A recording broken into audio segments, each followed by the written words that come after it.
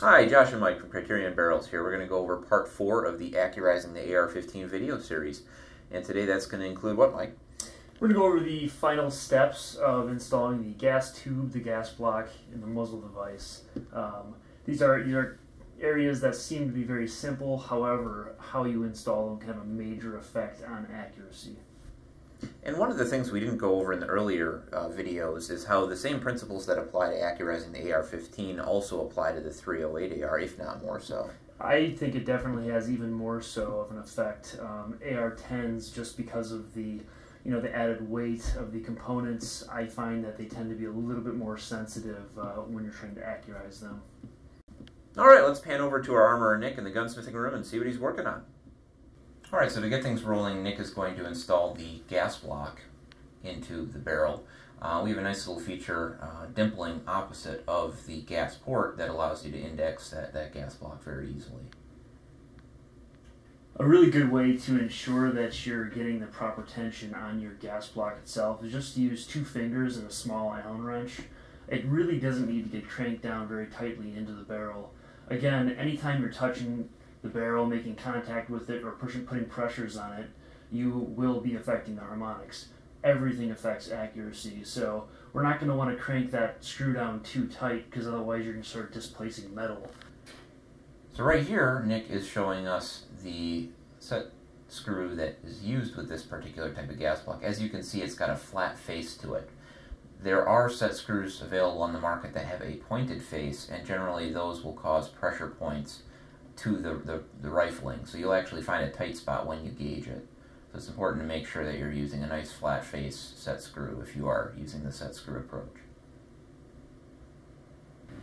Another area we frequently encounter issues with is when people actually pin the gas block, which basically involves drilling a hole through the gas block and the barrel and then driving a set pin through the gas block and the barrel. When you do this, you displace some of the material in the barrel itself, and that can create a tight spot in the bore, and that will affect your bullet as it travels down the bore itself. Yeah, you'll get a lot of people who are wrapped around the axle with making sure that gas block is locked into place. I mean, with pinning and, applying a lot of thread locker, just spraying it down with red Loctite, it's not really necessary. So the next step in the assembly process is the handguard installation. And as you can see here, Nick locked it into place, leaving a little bit of clearance between the handguard and the receiver. The reason he leaves that little gap between the handguard and the receiver is, once again, as you're going to put pressures on your handguard during firing from different positions or using barricades or a bipod, it puts torque on the handguard itself. Any torque that you would apply to the upper receiver, again, can affect the harmonics of the gun as a whole. I don't know if we can see it from this angle, but there is another component that you really don't want touching the handguard. What is that, Mike? That would be the gas tube itself. If the gas tube makes any contact with the handguard, it actually is riding on the gas block, which is attached to the barrel. Also, we want to make sure that the ejection port door rod is not making contact with the handguard itself. There's frequently, with different handguard designs, you'll drive that handguard right up to the port door rod, and that can put an inordinate amount of torque on your handguard, which is attached to the barrel nut, which locks in your barrel. So, I mean, they're all very minor sub-assemblies that are contacting each other, but they play a minute role in tightening up that accuracy if you play your cards right. Absolutely, and we're not talking about shrinking groups by an inch at this point. We're talking about fractions of an inch. So I mean, we're trying to get as tight a groups as possible, and this is just one of the areas that we frequently encounter issues with certain handguard designs. So Nick is making sure here that everything is nicely aligned with the handguard, because you don't want that pressing up against either the gas block or the gas tube. Once again, you want to have that gas tube free floated the whole way through the handguard and the receiver. One of the most important components that you can choose is a good handguard, but not so much for the handguard itself, but for the barrel nut. How that barrel nut locks your barrel into place, and in making sure that it doesn't contact your gas tube and allows your gas tube to free float as it goes into the upper receiver, is something that I always look for when I'm building a rifle. that gas tube should almost wiggle as it enters into the upper receiver. So following installation of the handguard, Nick is going to start work on installation of the muzzle device. And basically what he's doing now is screwing it in without any shims or crush washers, just to see exactly where it indexes. Normally those muzzle devices will come standard with a shim kit. They can also be purchased separately from a number of retailers. That allows you to change how the muzzle device indexes on the barrel.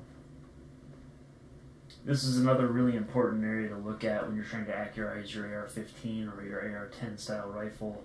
If you over-torque your muzzle device, you can actually restrict the bore. And if you under-torque it, you're going to be creating a little bit of wiggle in the barrel to muzzle device fitment.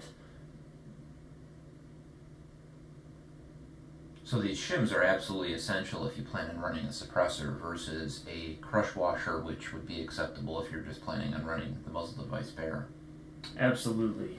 This is going to make sure that you're not going to get any type of baffle strike inside of your suppressor, and ultimately that your muzzle device is perfectly in line with the bore. It's a little bit more time consuming, but to me it's worth it if you're going to be building your rifle properly. Alright, now that the muzzle device is torqued into place and locked down, our upper assembly is complete.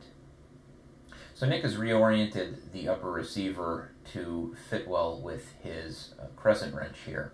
So he's going to lock that down in place, place a little bit of torque on it to get everything nice and aligned.